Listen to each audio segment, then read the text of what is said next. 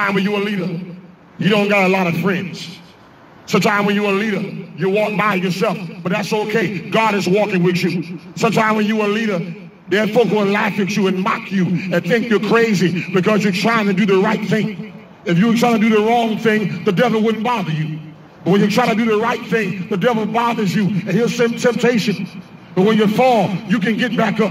He'll make you strong. Woo! Hallelujah. Just give it to Jesus. He'll work it out. If you got a problem with drugs, give it to Jesus. He'll set you. God bless you. Praise the Lord. The cab driver praising the Lord. If you got a problem with drugs, he can deliver you. If you got a problem with crack, he can set you free. Because Jesus said, I come to set the captive free. I come to heal your broken heart. Whoa, hallelujah. He can fill you with the power of the Holy Ghost. He's doing it right now. He's setting you free from the demons of witchcraft and demonic forces that have been binding you. He's doing it right now because he loves you. He loves you. He loves you. Now let's love each other.